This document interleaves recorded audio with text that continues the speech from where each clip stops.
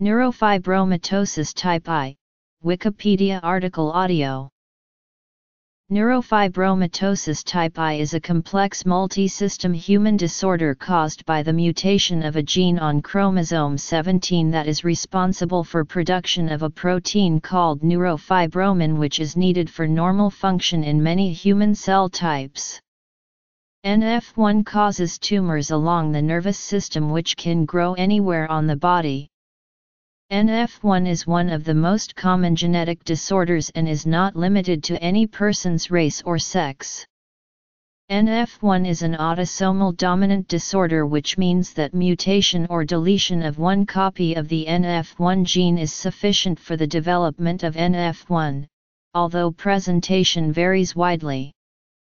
As of 2015, there are at least 100,000 people in the US and about 15,000 people in the UK who have been diagnosed with NF. Common symptoms of NF1 include brownish-red spots in the colored part of the eye called Lisch nodules, benign skin tumors called neurofibromas, and larger benign tumors of nerves called plexiform neurofibromas, scoliosis, learning disabilities, vision disorders, mental disabilities, multiple café au lait spots and epilepsy. NF1 affected individuals also have a much higher rate of cancer and cardiovascular disease than the population in general. Signs and symptoms: musculoskeletal disorder, facial bones and limbs, skin, eye disease, neurobehavioral developmental disorder, nervous system disease, peripheral neuropathy, neurofibroma, nerve sheath tumor, other complications, central nervous system disease, epilepsy, glial tumors, focally degenerative myelin, dural ectasia, mental disorder, cancer. Cause: neurofibromin 1 gene. Structure: inheritance and spontaneous mutation. Related medical conditions. Diagnosis: prenatal testing and prenatal expectations.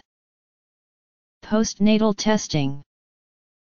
NF1 is a developmental syndrome caused by germline mutations in neurofibromin, a gene that is involved in the RAS pathway. Due to its rarity and to the fact that genetic diagnosis has been used only in recent years, in the past NF1 was in some cases confused with another syndrome with vaguely similar symptoms, Legius syndrome. Prognosis. Treatment. NF1 is an age-specific disease. Most signs of NF1 are visible after birth, but many symptoms of NF1 occur as the person ages and has hormonal changes. NF1 was formerly known as von Recklinghausen disease, after the researcher who first documented the disorder. The severity of NF1 varies widely, and little is known about what causes a person to have a more severe or less severe case. Even within the same family, levels of severity can vary enormously.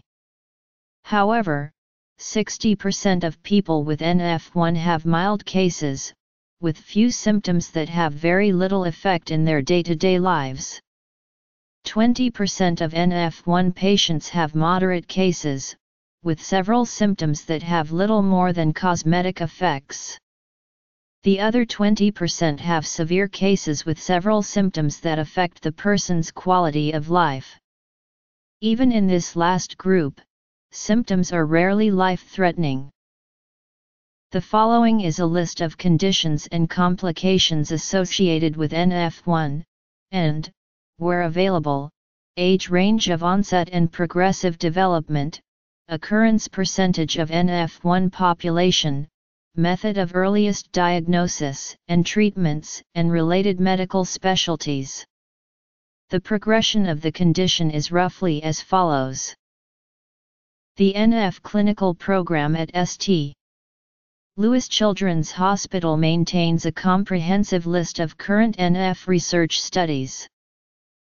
Musculoskeletal abnormalities affecting the skull include sphenoid bone dysplasia, congenital hydrocephalus, and associated neurologic impairment.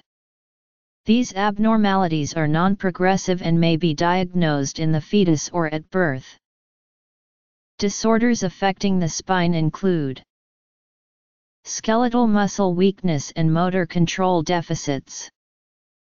Deficits in motor function in NF1 have been long recognized and have been historically attributed to nerve dysfunction.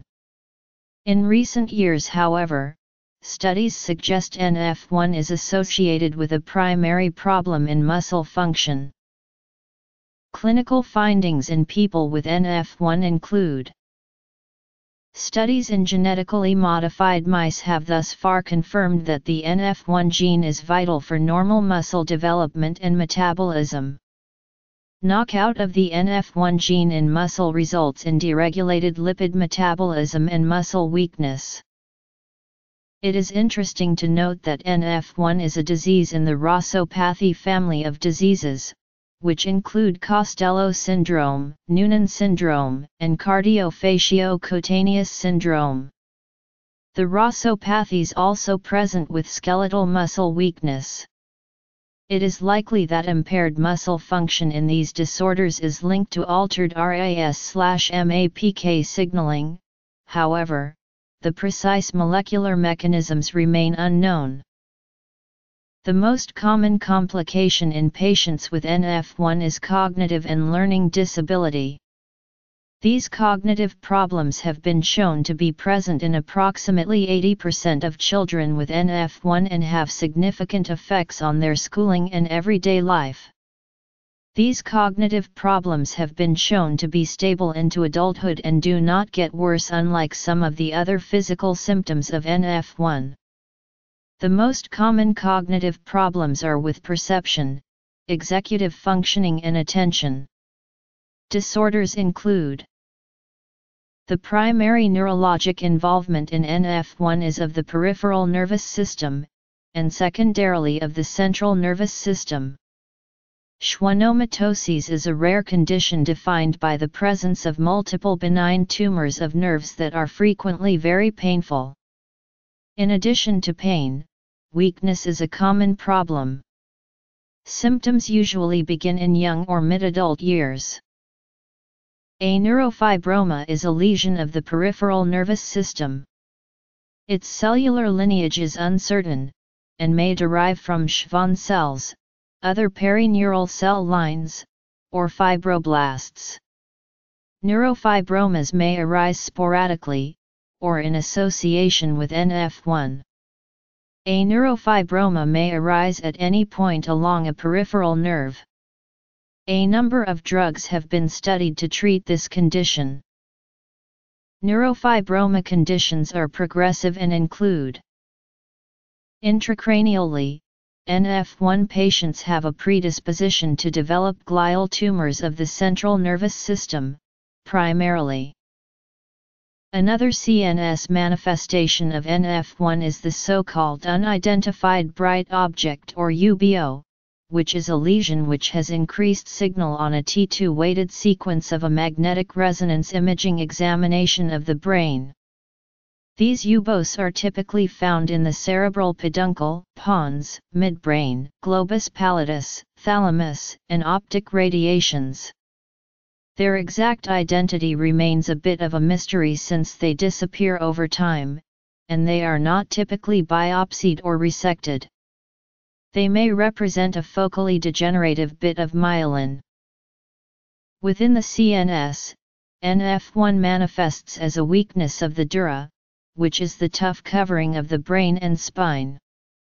Weakness of the dura leads to focal enlargement terms dural ectasia due to chronic exposure to the pressures of CSF pulsation.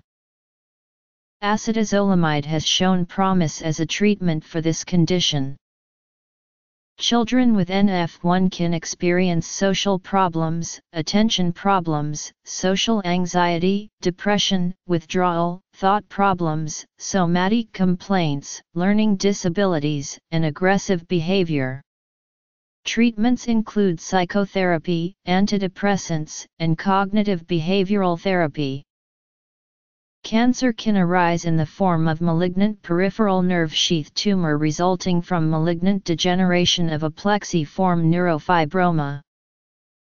NF1 is a microdeletion syndrome caused by a mutation of a gene located on chromosomal segment 17q11.2 on the long arm of chromosome 17, which encodes a protein known as neurofibromin, which plays a role in cell signaling.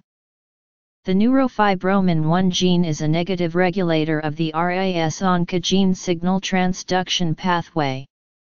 It stimulates the GT-PASE activity of RAS. It shows greater affinity for RAS-P21 protein activator 1, but lower specific activity. The mRNA for this gene is subject to RNA editing, resulting in premature translation termination.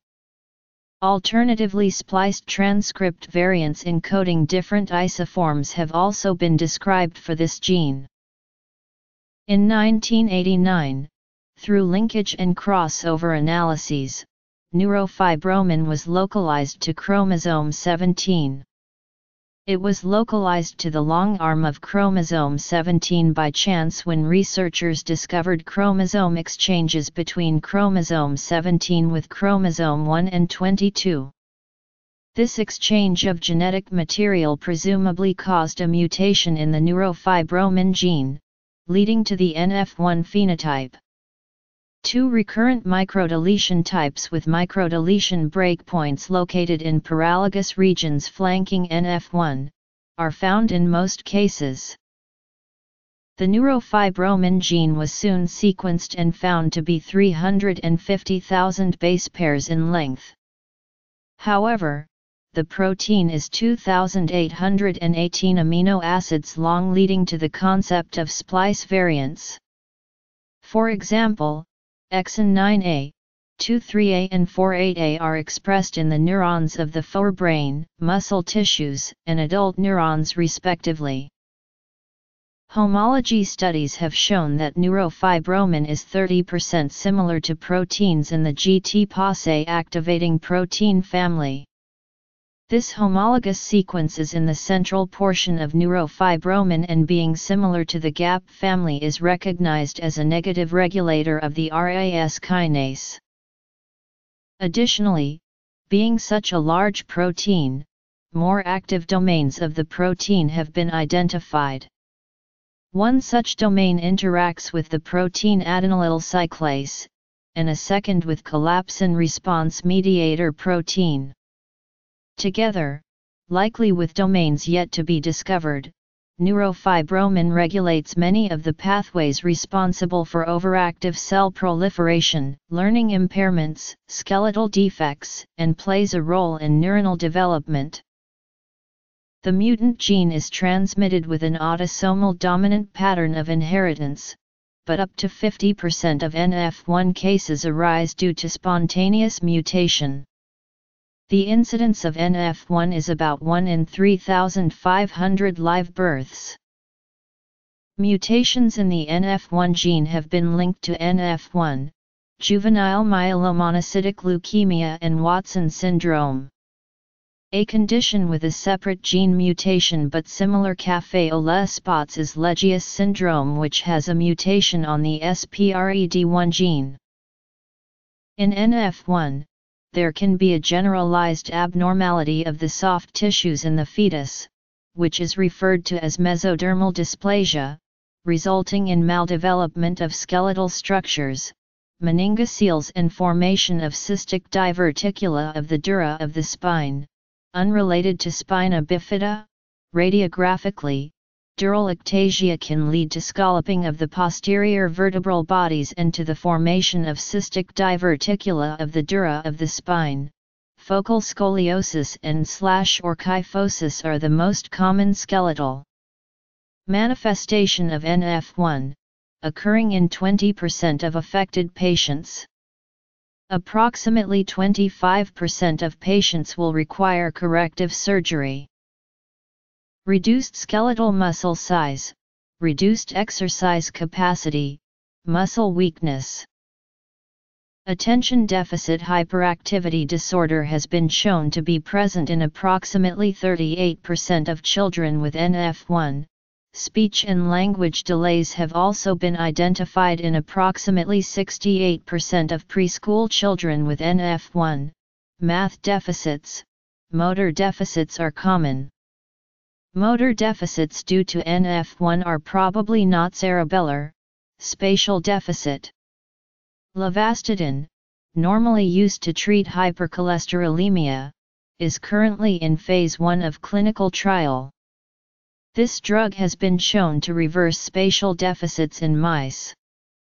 Simvastatin, a drug similar to levastidine, did not show benefit on cognitive function or behavior in 2 randomized controlled trials in children with NF1, Asperger's syndrome.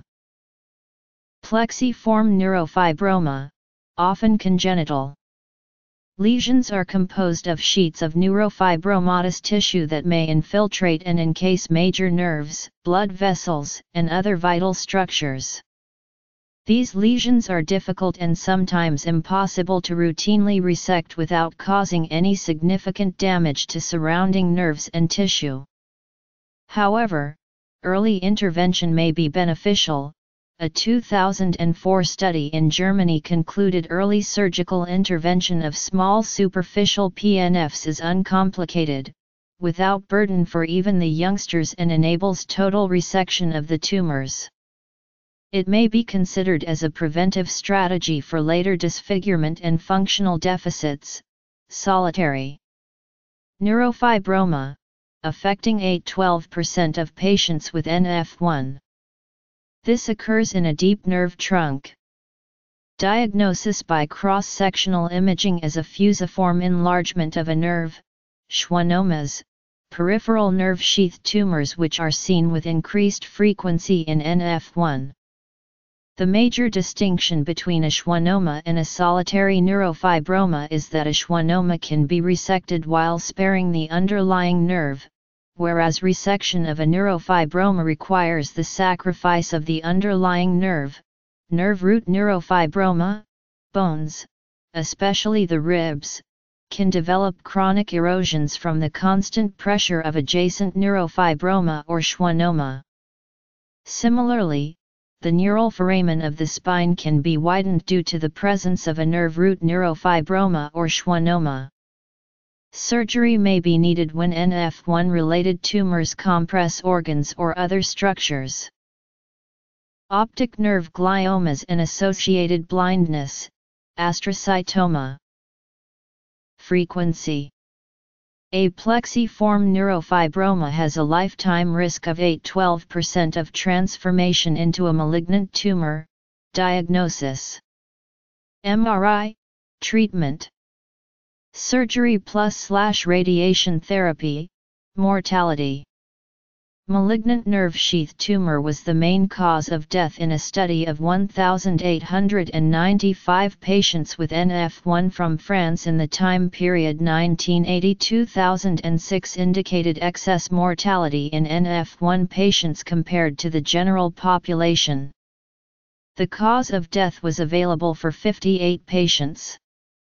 The study found excess mortality occurred among patients aged 10 to 40 years. Significant excess mortality was found in both males and females. 6 or more caféola spots over 5 mm in greatest diameter in prepubertal individuals and over 15 mm in greatest diameter in postpubertal individuals.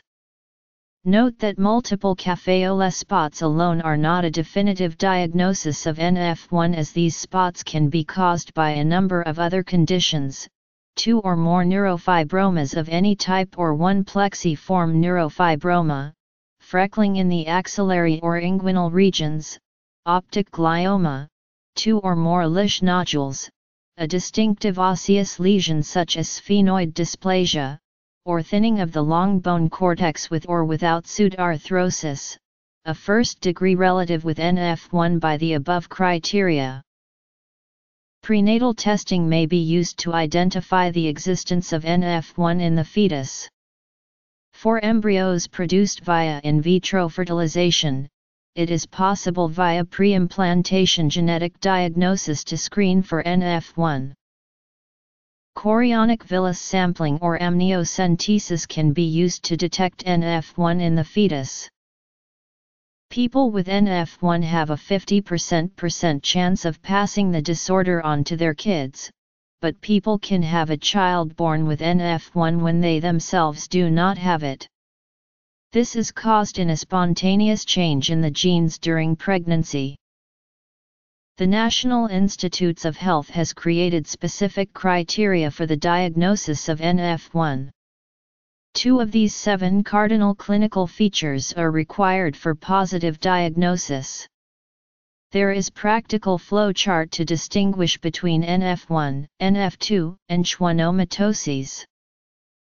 NF1 is a progressive and diverse condition, making the prognosis difficult to predict. The NF1 gene mutations manifest the disorder differently even amongst people of the same family. This phenomenon is called variable expressivity. For example, some individuals have no symptoms, while others may have a manifestation that is rapidly more progressive and severe.